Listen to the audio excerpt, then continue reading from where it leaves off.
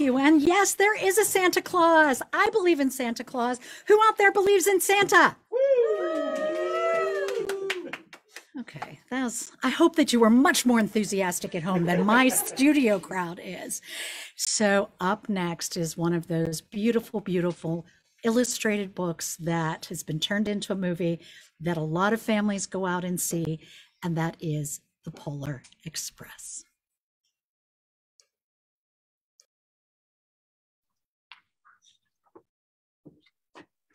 Polar Express by Chris Van Allsburg. On Christmas Eve, many years ago, I lay quietly in my bed. I did not rustle the sheets. I breathed slowly and silently. I was listening for a sound a friend had told me I'd never hear. The ringing bells of Santa's sleigh. There is no Santa, my friend had insisted, but I knew he was wrong. Late that night, I did hear sounds, though not of ringing bells. From outside came the sounds of hissing steam and squeaking metal. I looked through my window and saw a train standing perfectly still in front of my house.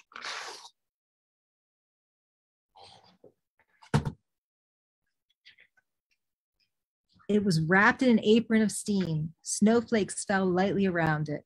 A conductor stood at the open door of one of the cars. He took a large pocket watch from his vest, then looked up at my window. I put on my slippers and robe. I tiptoed downstairs and out the door. All aboard, the conductor cried out. I ran up to him. Well, he said, are you coming? Where? I asked. Why, to the North Pole, of course, was his answer. This is the Polar Express. I took his outstretched hand and he pulled me aboard.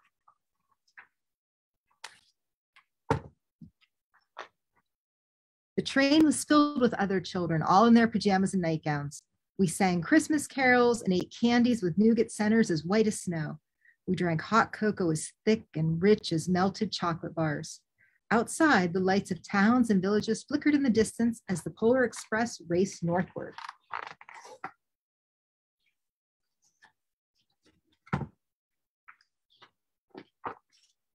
Soon, there were no more lights to be seen. We traveled through cold, dark forests where lean wolves roamed and white-tailed rabbits hid from our train as it thundered through the quiet wilderness.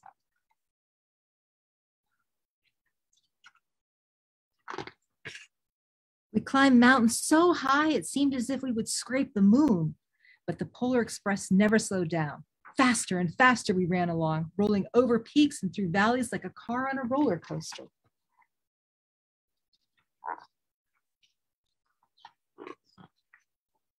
The mountains turned into hills, the hills to snow-covered plains. We crossed a barren desert of ice, the great polar ice cap. Lights appeared in the distance. They looked like the lights of a strange ocean liner sailing on a frozen sea. There, said the conductor, is the North Pole.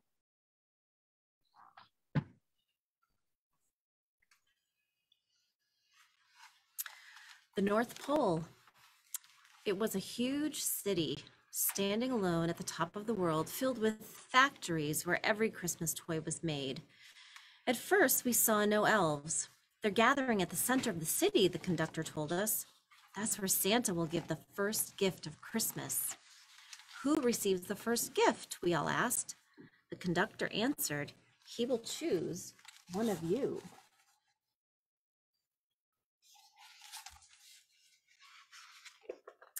Look, shouted one of the children, the elves. Outside, we saw hundreds of elves. As our train drew closer to the center of the North Pole, we slowed to a crawl. So crowded were the streets with Santa's helpers. When the Polar Express could go no farther, we stopped and the conductor led us outside.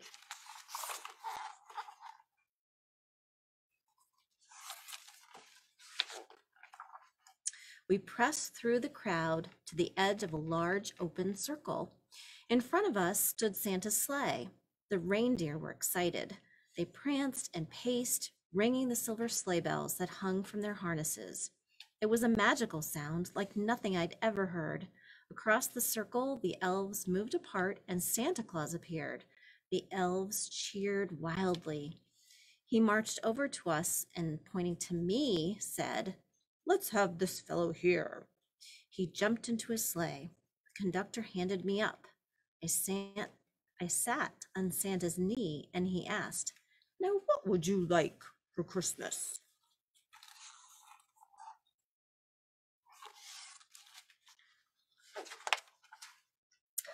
I knew that I could have any gift I could imagine, but the thing I wanted most for Christmas was not inside Santa's giant bag. What I wanted more than anything was one silver bell from Santa's sleigh. When I asked, Santa smiled. Then he gave me a hug and told an elf to cut a bell from a reindeer's harness. The elf tossed it up to Santa. He stood holding the bell high above him and called out, "The first gift of Christmas."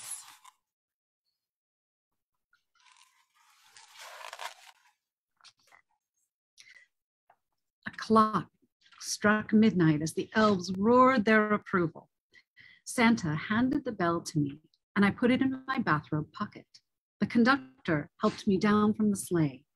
Santa shouted out the reindeers' names and cracked his whip.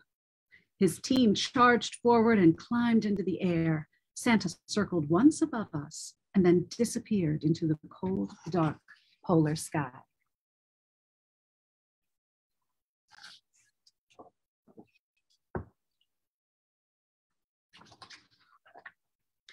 As soon as we were back inside the Polar Express, the other children asked to see the bell.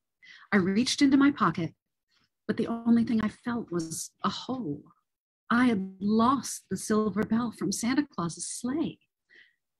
"Let's hurry outside and look for it," one of the children said. But the train gave a sudden lurch and started moving. We were on our way home.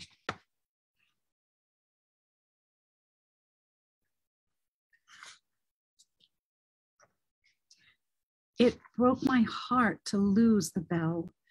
When the train reached my house, I sadly left the other children. I stood at my doorway and waved goodbye. The conductor said something from the moving train, but I couldn't hear him. "What?" I yelled out. He cupped his hands around his mouth. "Merry Christmas!" he shouted. The Polar Express let out a loud blast from its whistle and sped away.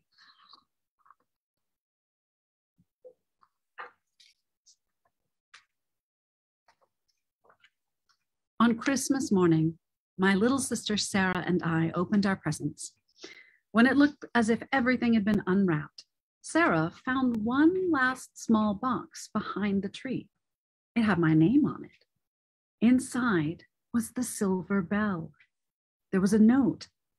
"Found this on the seat of my sleigh. Fix that hole in your pocket. Signed, Mr. C." I shook the bell. It made the most beautiful sound my sister and I had ever heard. But my mother said, "Oh, that's too bad." "Yes," said my father, "it's broken." When I'd shaken the bell, my parents had not heard a sound.